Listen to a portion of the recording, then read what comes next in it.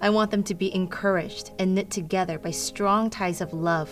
I want them to have complete confidence that they understand God's mysterious plan, which is Christ Himself. In Him lie hidden all the treasures of wisdom and knowledge. This city is a tapestry.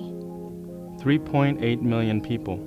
Representing more than 140 countries. Speaking over 200 different languages. People from all over the world come to this city in pursuit of opportunities, dreams, and hopes.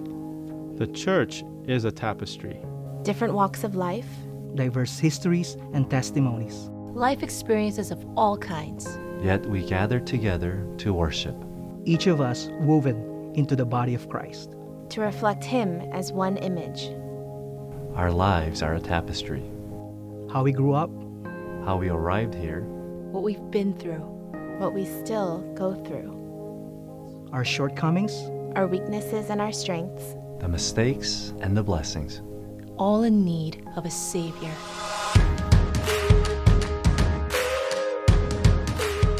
And this tapestry is here in this city.